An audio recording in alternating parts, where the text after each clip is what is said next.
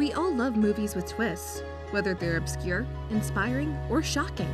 These fantastic twists have been a staple of movies since the birth of cinema. Welcome to Binge TV, and today we've narrowed down top 10 craziest twists in the movies. Don't forget to subscribe to our channel and to turn on notifications for more videos like this one. 10th place, Memento.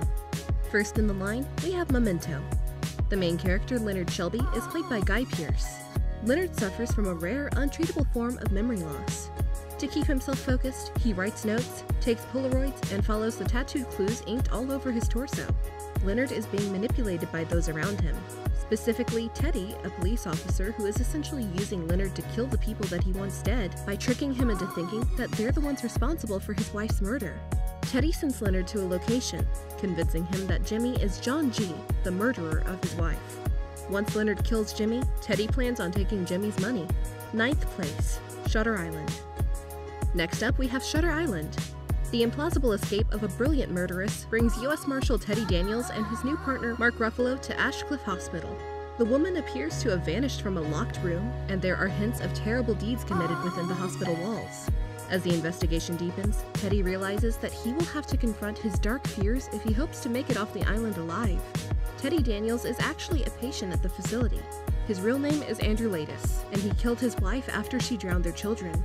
The entire investigation is nothing but an act, masterminded by lead psychiatrist John Cawley, aimed at bringing Andrew back to the real world. 8th place, Hereditary. After the sudden death of their grandmother, Ellen, a grieving family struggles to get their lives back together. But after the grave is vandalized, Annie sees a vision of her late mother in her house, and it becomes clear that Ellen had a much darker hold over the family home than her daughter knew. Ellen was actually part of a coven dedicated to summoning a demon called Paimon, who requires a male host to inhabit. Joanne, the supposed support group member, has been a part of this coven all along, and now that Ellen is dead, she's doing everything she can to carry out her wishes. 7th place, The Mist. Next up, we have The Mist. After a powerful storm damages their main home, David Drayden and his son head into town to gather food and supplies. A thick fog rolls in and engulfs the town, trapping everyone in the grocery store. Terror mounts as deadly creatures reveal themselves outside, but that may be nothing compared to the threat within, where a zealot calls for a sacrifice. After the surviving members find a car and go driving through the mist looking for help, they eventually run out of gas. With no options left, they decide to take what they think is the easier way out. The father uses his last 4 bullets to shoot all of them, including his son, to avoid being torn apart by monsters.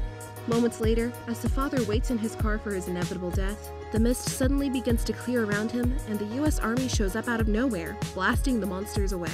6th place, The Prestige.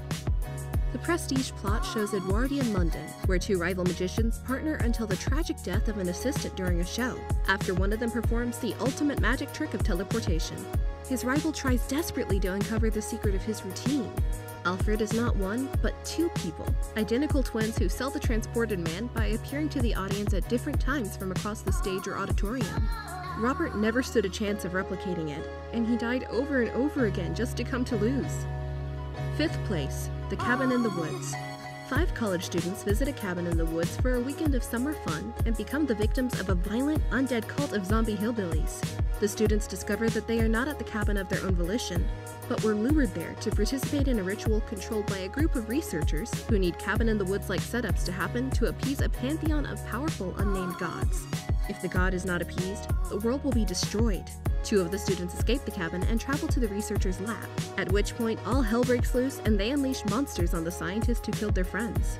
4th place, Murder on the Orient Express. Murder on the Orient Express tells the tale of Detective Hercule Poirot, a Christie staple, as his relaxing 3-day journey aboard the Orient Express devolves into a murder investigation. The suspects are 13 passengers, most of whom seem to have no connection to the murdered man, Edward Ratchett. And a few years before, he murdered a 3-year-old heiress named Daisy Armstrong. Daisy's murder destroyed her family, killed her mother, drove her father to suicide, and resulted in Cassetti's death at the hands of the Armstrong family's remaining friends and relative.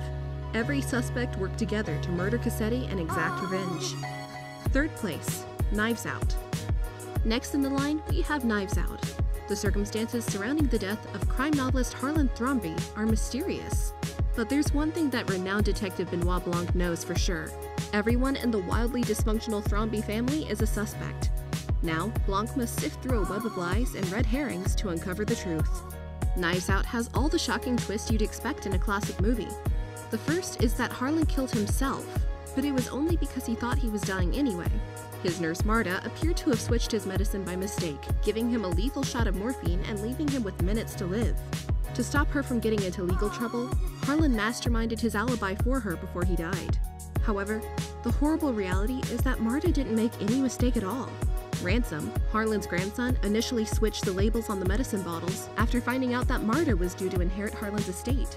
But Marta, operating automatically based on the viscosity of the liquid, had administered the correct medication to Harlan.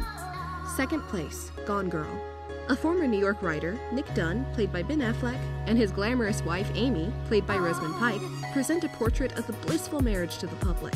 However, when Amy goes missing on the couple's 5th wedding anniversary, Nick becomes the prime suspect in her disappearance. The resulting police pressure and media frenzy cause the Dunn's image to tantalizing questions about who Nick and Amy truly are. Not only is Nick not the killer, but Amy isn't even dead. She's been hiding out in the Ozarks the whole time, having planned to frame her husband after she found out he'd been cheating on her. Amy is a very cunning sociopath, and she has been fabricating her diary and leaving little clues and hints to try and make Nick look as guilty as she possibly can. First place, The Empire Strikes Back. Last in the line, we have The Empire Strikes Back.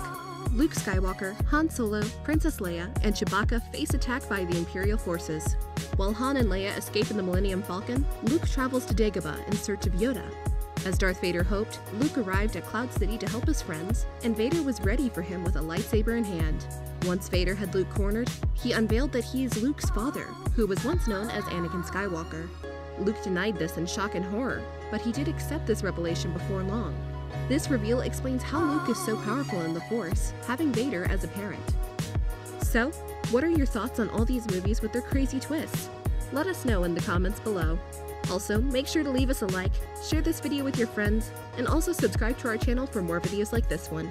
We hope you enjoyed it, and we'll see you next time for more.